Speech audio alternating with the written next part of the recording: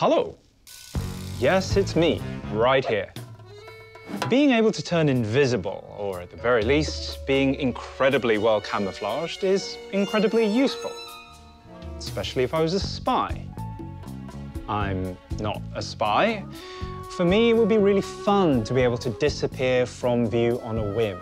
But for this creature, being able to disappear is a matter of life and death.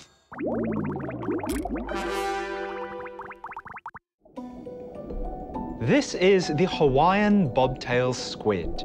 It's no bigger than a walnut, but it's full of personality. I'm rather taken by it. I think it's spectacularly beautiful. But for many of the creatures in the ocean, the squid could best be described as delicious. So the squid has evolved a host of strategies to hide from hungry predators. It can cover itself with sand. It can change its color to blend into its surroundings.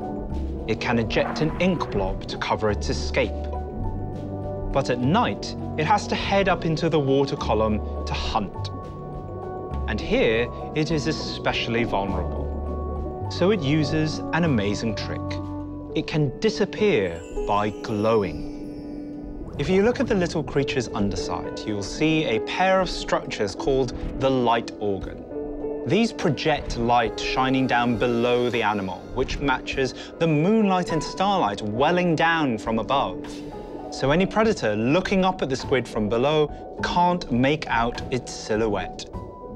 This behavior is called counter-illumination, and it's quite handy if you're trying to avoid being eaten.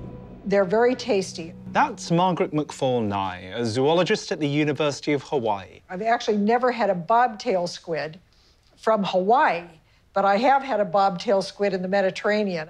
And when she's not occasionally snacking on bobtail squid, she's studying them. She finds them fascinating because these animals can't actually produce any light on their own. Not a single photon. Instead, the light comes from Vibrio fischeri, a bacterium that lives inside the light organ.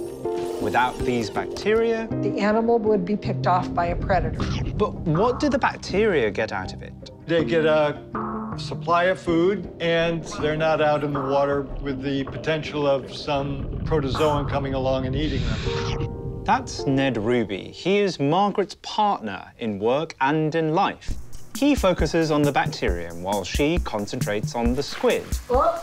And the two of them, much like the creatures they study, live in what could best be described as a symbiosis. Very simply from the Greek symbiosis, which is the living together of two dissimilar organisms. To live together. Persistent living together. For long periods of their lifetime. They've been working together for around 30 years, and in that time they have turned the squid and its bacteria into icons of symbiosis. The bobtail squid is a great study subject because it's just one bacterium and one host animal. And the squid is born without its microbial body, allowing Margaret and Ned to conduct a simple but powerful experiment.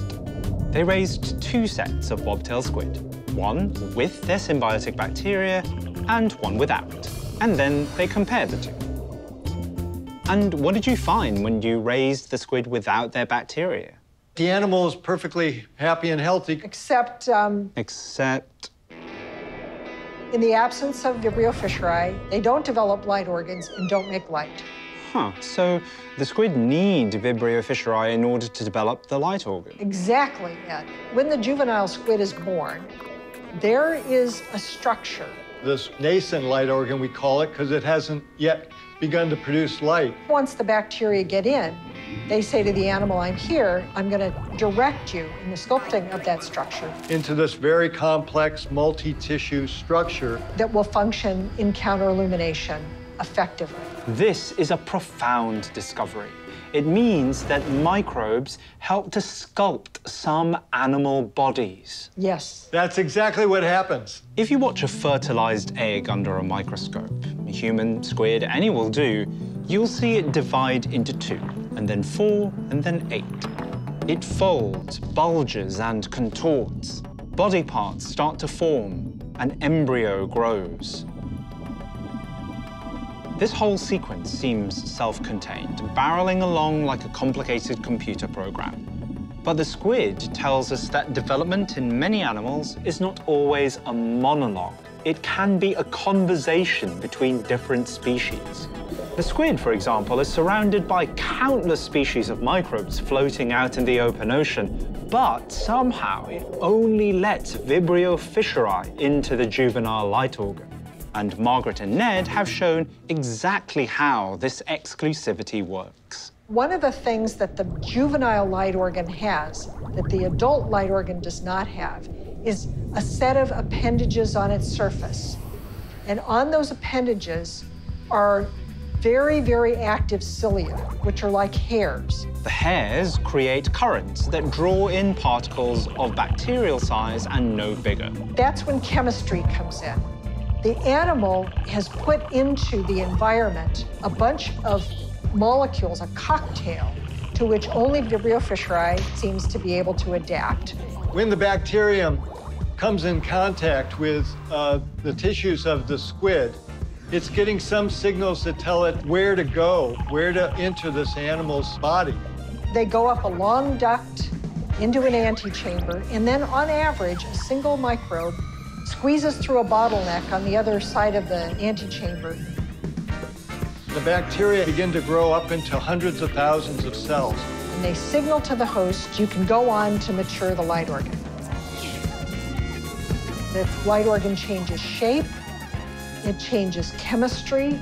It needs to develop other tissues around the outside of this organ. Like an iris, so it can adjust its brightness and fine-tune its camouflage. That is how the light organ forms.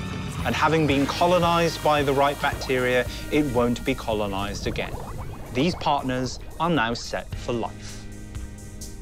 It's become clear that many animals, from fish to mice, rely on microbes to build their bodies.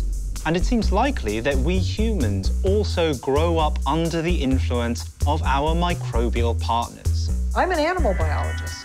I would love to be able to say that the microbial world is not at the center of everything, but it is. So which bacteria do I need to host in order to become invisible? Margaret? Goodbye, Ed. Goodbye, Ed. The bobtail squid is far from the only animal with microbial superpowers, and some of the others are featured in our microbe minutes. For example, the pufferfish uses a neurotoxin made by microbes to defend itself against predators. If you know about other cool animal-microbe interactions, let me know in the comments.